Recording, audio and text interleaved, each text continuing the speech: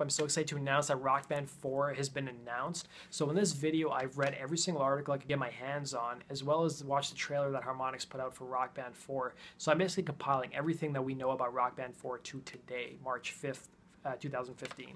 So let's talk about the survey we filled out. So apparently that survey that Harmonix put out asking us about what we'd like to see in a new Rock Band was filled out by 70,000 people. So they heard from a lot of different people, and the most surprising thing about that survey is that a lot of people still have their old instruments. And the good news is your old instruments, like your guitars and microphones and drums, will be compatible with Rock Band 4. So that's a big sigh of relief for a lot of people, as well as all the DLC you purchased from Rock Band 1 through 3 will be compatible with Rock Band 4. They did hint there would be 5% of songs that may not transfer over because of licensing issues, and the Beatles songs will not transfer over either.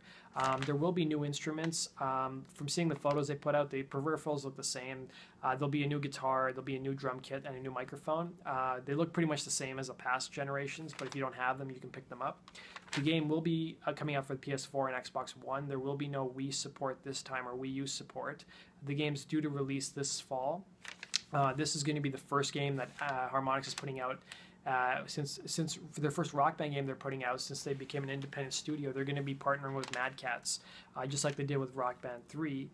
There will be no pro guitar in Rock Band 4 or pro instruments at all, with the exception of drums. So keys are gone, guitar is gone, the pro guitar is gone. They're just focusing on the stripped down 4-piece band, and it looks like Harmonix will be making an appearance again, judging by the DLC they've been putting out.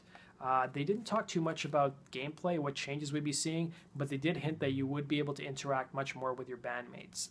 That's all they really said. They said the story mode would be much more fleshed out. There'd be a much more narrative approach to dealing with the story in the career modes.